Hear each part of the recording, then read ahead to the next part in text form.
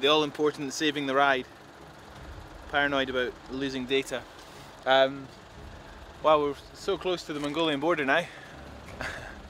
I've been quite looking forward to getting out of Russia. It's had its good bits, but it's been way tougher than I expected.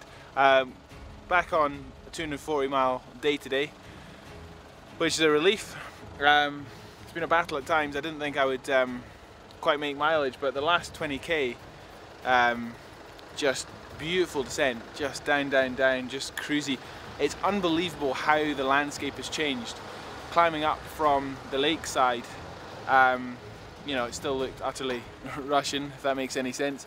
And then suddenly we turned the corner and I've done this weird sort of dog leg to sort of cut south to Mongolia.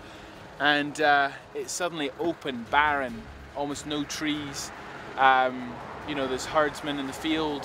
It just looks entirely different, which is incredible. Absolutely amazing. Quite excited about what lies ahead now.